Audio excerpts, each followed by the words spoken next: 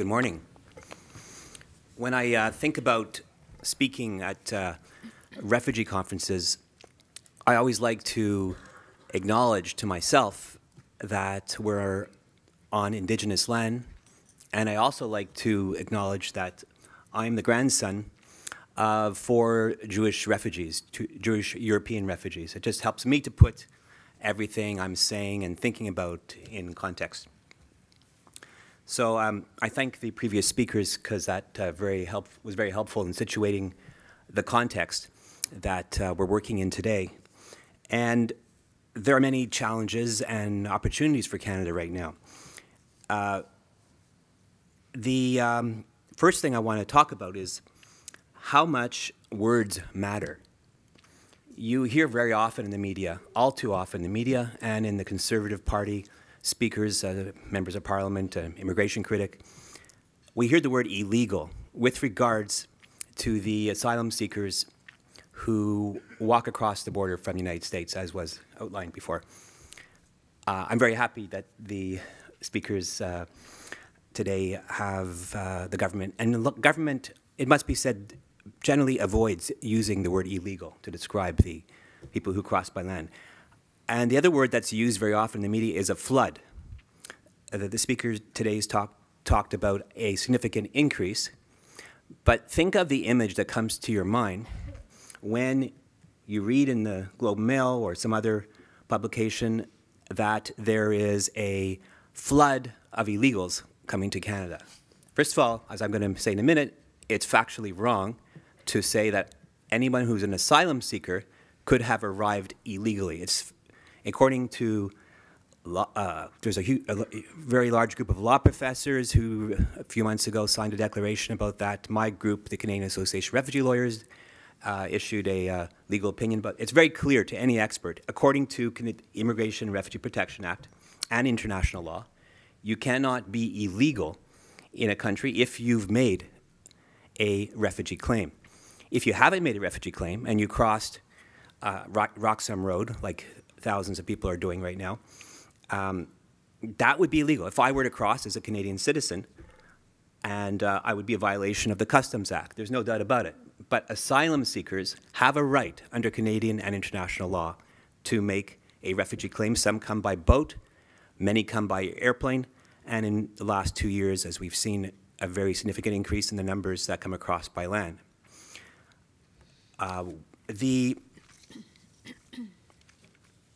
Another word that is very troubling is the use of the word crisis. The media and in my opinion, the Conservative Party tries to portray it as a crisis. I think in my opinion, there's a political agenda behind that. And if you speak to anybody who has worked overseas with refugees, Syrian refugees under the hundreds of thousands and millions who are living in Jordan, Lebanon, Turkey, who have crossed into Greece and Italy. Sweden has taken huge numbers of asylum seekers. Germany has taken more than 1 million. The 50,000 people who make refugee claims in the past 2 years, each year, in 2017 and probably this year, it's coming out to that. That's a drop in the bucket. And as the previous speaker said, we are isolated geographically, and we have the resources. It's not a crisis of an economic crisis. It's merely it's not, as the speakers have outlined, a logistical crisis. The Canadian government has been very effective at dealing with, handling, and managing for many, many years. There's always been an increase, ebbs and flows. If we go further back, I think it's around 2002, we had almost 50,000 asylum seekers at that time. And then it gradually went down and has gone back up. And we always manage very effectively, not perfect, but we're very effective at adapting to these relatively low numbers by world standards. So, it's rather than a crisis, I think if we use the word challenge, when the average person reads about a crisis with regards to illegal migrants flooding across the border. You know, the word flood I think for most of us, flood is something that is terrifying. It kills people, it destroys houses. So I think that it's really, really important to be careful of the words that we use. As we say in French, les paroles blessent. Words can hurt people. And I want to talk a bit about the Safe Third Country Agreement. And that, it was mentioned a little bit by the previous speakers. Why is it now that since 2017, there are a significant increase in people walking across the border? So the U.S. Safe Third Country Agreement has been in place, as mentioned, since 2004. But what happened in 2017? Well, of course, President Trump took office. And that's not the only factor, but that's a very significant factor. When I, in my practice, ask clients, why did you not claim asylum in the United States? Because the Immigration and Refugee Board members typically ask that question. I know why, but I ask them that first. And the first word out of their mouth is Trump.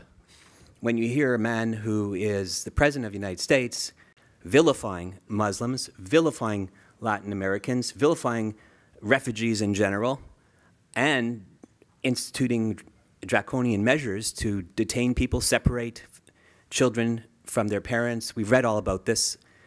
I mean, it's sad and it's terrifying that in the United States of America, this could be going on.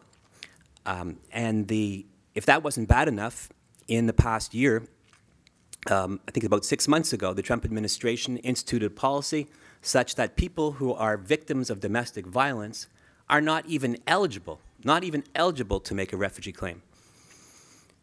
And also people who are victims of gang violence are not eligible. So the question in the context of the Safe Third Country Agreement, Safe Third is supposed to be about having, assuming that the United States is a safe country for refugees, so they should apply in whatever country they first arrive in, with the assumption that we have roughly, not identical, but roughly similar standards. And I think it's getting increasingly, in my opinion, it's getting increasingly difficult to maintain that position. So that's why there's a reason why so many refugee claimants who in the past would have chosen to apply in the United States are now seeking asylum in Canada. I do think, and I should mention too, there's litigation. I'm not going to talk in any details about it, but there's the Canadian Council for Refugees, Amnesty International, the Canadian Council for Churches have are challenging the constitutionality of the Safe Third Country Agreement in the Federal Court of Canada. That's ongoing litigation and something to look out for. One basic thing, when you talk to people who work in the field of refugees, whether on the government side or amongst advocates or with lawyers, NGOs, over the years, there's one theme that comes out. We need a system that's fast, fair, and final, and I think there's a fairly large consensus on what that means. And what comes up over and over again is you need resources. You can tinker with the system all you want. There's been changes made over the years, but if there are not enough resources in the system gets overwhelmed. So I am happy that the Canadian government in the spring in the budget did provide more resources, particularly to the Immigration and Refugee Board. But according to the Immigration and Refugee Board, it's not enough. It just allowed the waiting times for a hearing have gone up to about more than a year and a half. And what happens when the waiting times are so long is you have migrants who know they're probably going to be refused, and because they probably don't meet the definition of refugee. Like many Haitians have a very strong humanitarian case. Their houses were destroyed and they lost family during the earthquake, but it usually doesn't meet the refugee definition. But if you have waiting times that are a year and a half, then people have an incentive to come in and take a chance and work and perhaps they'll find some other way to stay in Canada. So you're further increasing. It's been more of a pull factor of bringing people to Canada who are not necessarily qualifying as asylum seekers, and that further erodes public opinion, public perception that the system is a positive system that deserves public support. That comes under question, aided and abetted by a certain political party. And so in investing more funds to increase the number of decision makers, and I think also, to be fair, providing more resources to the IRCC and Canadian Border Services Agency, you're protecting the integrity of the system. You're investing money, but you're saving money down the road. And that's such a basic, simple thing, but for some reason, over the years, governments, I think that the people who work in the Immigration Minister's office really understand that. I think the challenge has been to convince people in the finance department to put the funds down and adequate. And again, they did do something in March, and I commend the government for that, but it's clearly not enough. And finally, I just want to conclude by saying, in terms of our language, in terms of our actions, Canada has been, the previous speaker mentioned Pier 21, and I went back there for the second time in June myself, and that's where most of my grandparents arrived when they came to Canada. And you know what jumps out at me is that there's two Canadas, historically and even in recent years. On the one hand, there was the Canada of the head tax against Chinese immigrants, the none is too many policy against Jews, where during World War II, during the Holocaust, a leading immigration official, a leading member of the cabinet, told the Prime Minister, he was asked how many Jews should we let in, and he said, none is too many. And that was the name of a book written by a very prominent historian. So that the Canada of the head tax, none is too many, the Canada that put Japanese Canadians in concentration camps during World War II, and the Canada that, in the previous government, slashed health care for refugee claimants as a way to drive them, tried to deter people from coming to Canada, which the federal court found to be cruel and unusual treatment and unconstitutional. There's that Canada, but there's also the Canada that welcomed in thousands of Hungarian refugees after the Hungarian Revolution in the 1950s. There is also the Canada that welcomed in tens of thousands of boat people in the 1970s. And there's the Canada that welcomed thousands of Syrian refugees, in which private groups all across Canada came together and raised money and were bringing in Syrians. That Canada is the Canada that I love, and I think the Canada that we can all work together to build. Thank you very much.